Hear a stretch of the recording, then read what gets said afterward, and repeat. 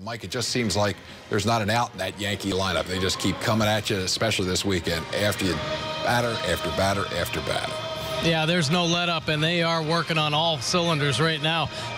Sanchez with his home run today, that makes 6 Yankees with 10 or more home runs. I mean, they're a pretty impressive group. It starts at the top with Gardner. The veteran Gardner's had a resurgence. He's got 13 home runs, and of course, him getting on base there in the first inning really started to set the tone. A big 5-run first, and the Orioles had problems first and second inning of ball games. It'd be nice to see their offense put a crooked number up early, take a little pressure off the starter. Mike, you know, Kevin Gausman today, another struggle for him to get through that Yankee lineup. Last year, a 1.1 ERA. This year, I don't know what it's going to be by the end of this game, almost a 7. But what did you see today also? Yeah, you know, you mentioned him having a problem working down and away, and he's had a problem really glove side all year long. And I think today he was just trying to back some Yankees off the plate. Unfortunately, the secondary pitch is a little bit inconsistent for Gausman, and you have to be on your game for sure and work all the quadrants against this Yankees lineup.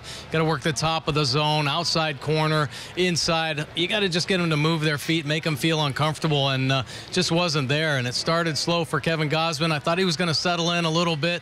Made some pretty good pitches to get out of some jams with some double play balls, but another early exit, just not enough in the tank to keep this Yankee offense quiet. Well, Mike, as always, we appreciate your comments. Look forward to chatting with you in the not-too-distant future. Mike Bordick there at Yankee Stadium in New York after the Orioles went up losing by a score of 14-3. Now,